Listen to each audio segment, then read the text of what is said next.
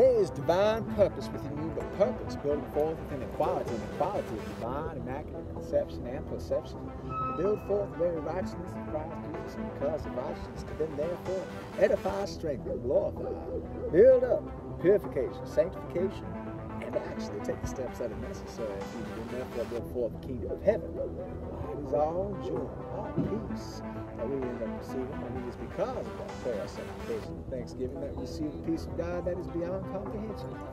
That blessing is actually given forth into all nations. I want you to call into them and to receive them. We talked about actually the way that God ends up speaking to his prophets. Moshe Rabban, David, well, we can run through all from Isaiah as he ends up showing how what we end up seeing is a mighty prince. Interesting. Mighty prince who loved God. Actually, that's even a connection within Israel. Israel itself is part of the same manifestation of creation that we end up seeing within Isaiah.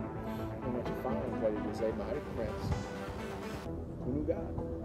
He made straight his path. You see, Isaiah was born with an inheritance of riches and wealth, and he decided to give his life into the gospel of God. At the time, he was building for the prophet, the Lord of Israel. And as it turns, it ended up being the very same words of Christ. He built this. And God opens up. It is because of that that we end up receiving the eternal blessing of Christ. Look towards him and receive all of his blessings. Why? It is his very grace that we end up receiving. Because of that, it is the ability to receive